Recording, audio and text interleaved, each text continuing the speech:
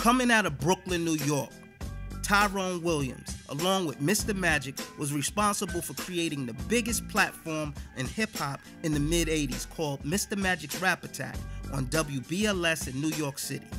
That one hip-hop show was responsible for generating millions of listeners across the tri-state area and launching the careers of most legends and icons we revere today.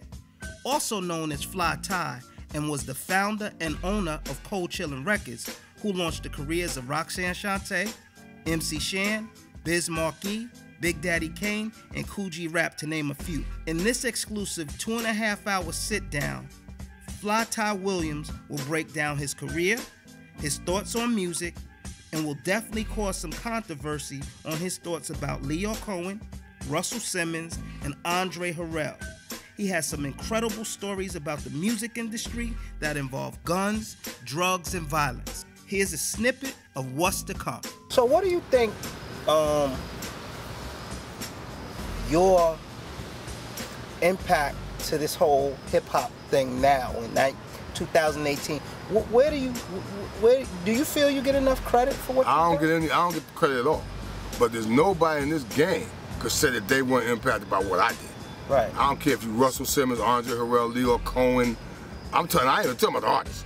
Right. I'm talking about labels. Let me ask you this question. You mentioned Lyor Cohen earlier. He had said some things about Dame Dash. I don't know if you heard, like he kind of discredited Dame Dash to a degree, and Dame Dash feels like he's like a culture vulture. Now, what you did say was he was trying to manipulate his way into Russell. He didn't try, he did. Then. Right. He didn't try to. Listen, I know I'm not mad at Lyor. Right. In terms of getting in with Russell, he started out as a roadie. Right. Then went to a road manager. Russell couldn't pay the rent on his office. Lyor's daddy had a loft on 19th Street and 6th Avenue.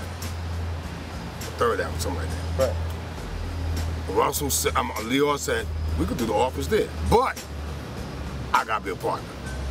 Gotta be a partner. Oh, he was smart early. Right, early. And we were all young. Right. Him, Andre. And Andre was a part of Rush at the time, too. Wasn't he like a CEO or he was, VP or Russell, Andre? Yeah. Yes, it was him and Russell. Right. All right. I remember I told Russell, I seen Lyor. Now, if Lyor made a mistake, there was an apartment off to the left where Andre would take Russell and Lyor into the apartment and discuss it. Right. If Andre made a mistake, and it's a huge loft. Bunch of employees. Lyor would yell across the office, Russell, I told you he don't know what he doing. I told Andre, he gonna get you out of here, money. Right. Don't trust him. Right. All right. You can't trust, believe nothing he say. All right. So, I mean, Lyor destroyed Dame and... In your opinion? No, Dame and Hove's relationship. Let me tell you something. We looked at the three of us and like, we the three biggest niggas. Right. All right. However, I'll give you an argument with us. Andre will say, argue over who got the biggest sex symbol. Andre. Heavy D, don't we love her, Girls, they love him. Right. All right. Russell. What? LL do his lips like this. Girls lose their mind. And I got 2 words for y'all. Big Daddy. Right. So we have arguments over everything, always trying to outdo one another. Friendly, we cool. Right. But we trying to beat each other. Right. We boys and all that, but we trying to win. Right. We trying to beat each other. And as far as the three of us are concerned, really, nobody else exists. First time I go to SugarHill, I see all of them, Flash, all. They're getting $40,000 checks. I'm like, what? And I see Miss Raw. I didn't even know her at the time. I ended up being very close to her and her husband. Right.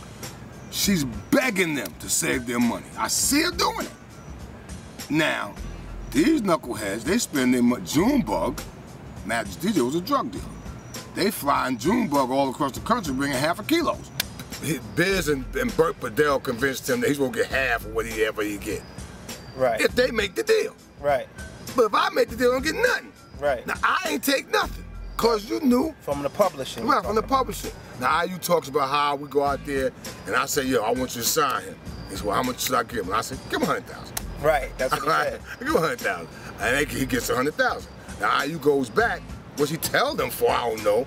But Burt Padell and them tell him, you got to give Biz half. I like living my life in the fast lane, partying hard and having fun. Females, I need more than one. Straight up and down on a serious tip.